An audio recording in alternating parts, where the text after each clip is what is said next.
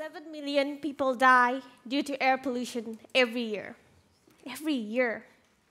Back in my home country, I have experienced this pollution firsthand. It was so bad that if I was out for a few hours, I could feel the grit in my mouth, even after wearing a face mask. And it was crunchy. Imagine crunchy air. Now, my research is working towards designing filters to improve air quality. And I know making an efficient filter is tricky.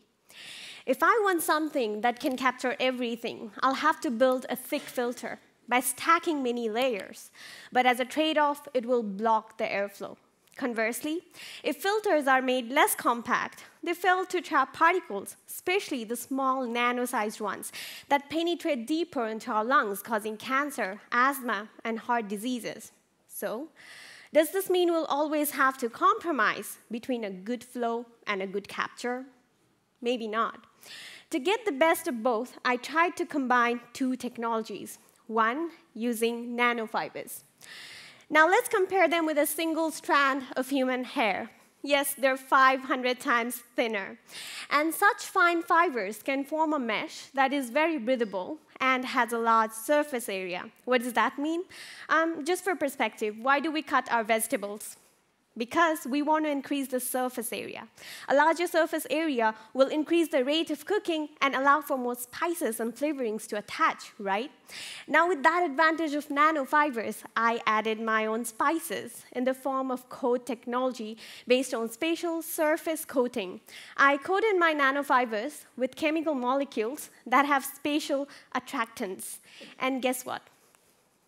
Up to 92% of nanoparticles were removed even with a single layer of nanofiber. In fact, my coat-coated filters behaved like magnets, pulling the particles in as the air flowed through. And not only air, I've already extended my research to capture bacteria and viruses in water. So let's get ready to kick down that wall of inefficient filter and build this wall of protection that will let us breathe without any compromise. Thank you. Very nice. Questions, remarks? If it holds so good, can you clean the fibers or you have to replace the tissue after usage? Good question. In my lab, what I've found is that the attachment is non-covalent, so we can wash them, and it'll be all new to use again. How long can you use this mask? For how long? Hopefully, because the attachment of molecules to the surface is quite strong, so hopefully it will work. Thank you very much.